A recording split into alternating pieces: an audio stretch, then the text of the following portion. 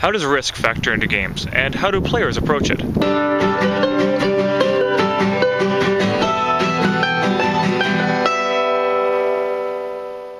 What you can meaningfully risk comes down to player investment. How they approach it may depend on the player, but it goes without saying that without player investment, there is no meaningful risk.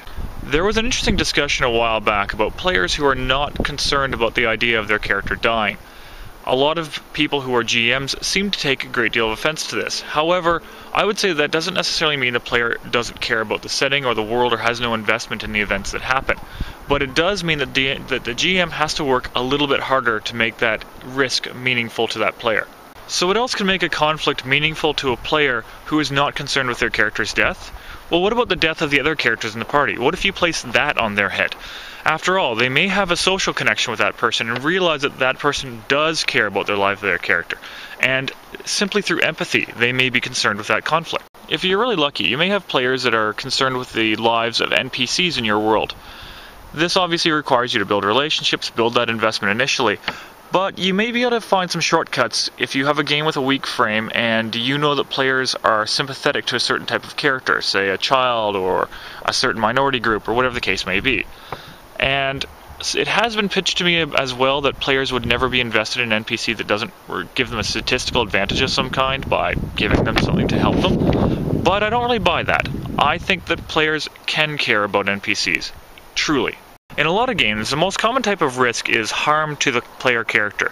However, there are so many more interesting ways to do this. You could do it monetarily, politically, a balance of power, whatever the case may be, or whatever the game world happens to be about. One thing to always remember though is whatever you put at risk, you have to be willing to accept the consequences of a success or a failure. Which is why harm is often a poor decision if you want the characters to be involved in the story in the long term, because constantly putting them in harm puts them at risk of being injured or killed on a regular basis. So the consequences don't need to be all or nothing. Obviously injury is a good result, that it may not be a death, but do you want your characters to get injured all the time as well? You should also remember never to take away anything from that character that makes them unique or special. One thing I wanted to pitch in here really quick is that I realize that there's also the concept of the illusion of risk. This is something we see in real life. Skydiving is a great example. It looks really dangerous. Trust me, it feels really dangerous. But driving every day for a year is worse.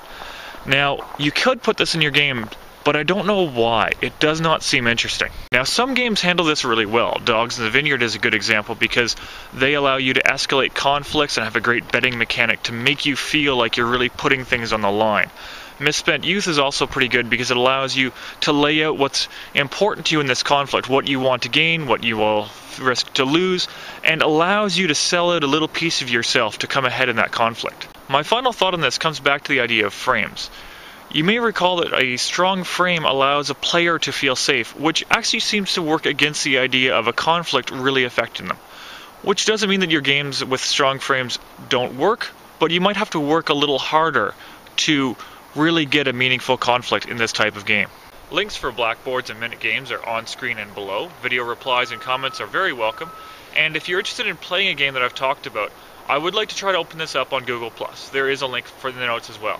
Thanks for watching, and I hope that every game that you have is better than the last.